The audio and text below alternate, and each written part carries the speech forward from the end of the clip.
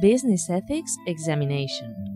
Next, we are going to analyze the business ethics in a famous multinational corporation. We will start with a short description of the company. Next, we will present the study variables to analyze. Then, we will diagnose and classify both the firm and the franchise. And finally, we will propose some improvement suggestions. The company belongs to the hospitality industry. It is specialized in fast food and it is split in franchises. It is well established worldwide and it generates great benefits. Previously, the fame attached to it is deficient because the public has a negative perception about fast food. However, the company has the Q mark for tourist quality, one of the most important hallmarks of the Spanish tourism sector. The topics that we are going to analyze are product quality and labor relationships and business climate. To preserve the Q of tourism quality, the firm must pass strict controls and regular audits. These audits examine, among other aspects, product quality, the good performance of the production processes, the work environment, and the treatment of workers. Therefore, we could say that the company has good business ethics, and that is the reason why it has successfully passed the audits. The quality standards are established by the company, but due to the crisis, some of their products have been replaced by others of somewhat lower quality. This fact leads to a slight loss of quality.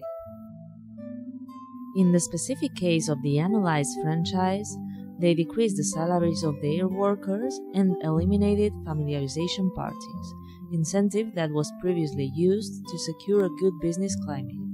The result is the beginning of the motivation in some workers of this franchise.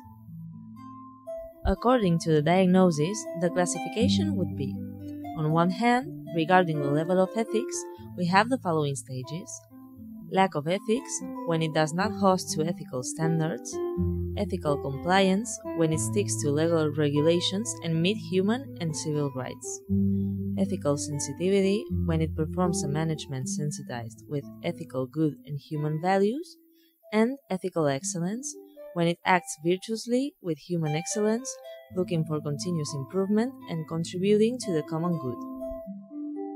On the other hand, regarding the level of social responsibility, we have the following stages: responsibility as social obligation, when it meets a minimum of responsibility that society sets; responsibility as social reaction, when the company decides to act based on the social situation; responsibility as social sensitivity, when the social responsibility comes from the will of the company to improve its image; and responsibility as social performance, when the social responsibility, besides coming from the company's will, aims to perform various pro-social actions, which also involves the local community.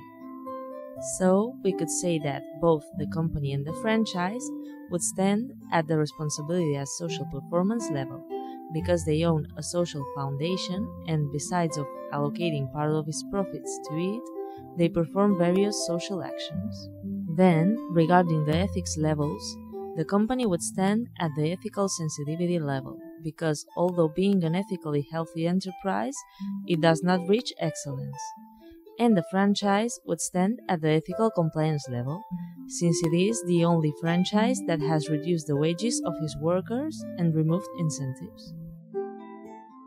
We believe that the changes the company needs are minimal. Specifically, they should restore the products that had changed and take a greater control over some of their franchises.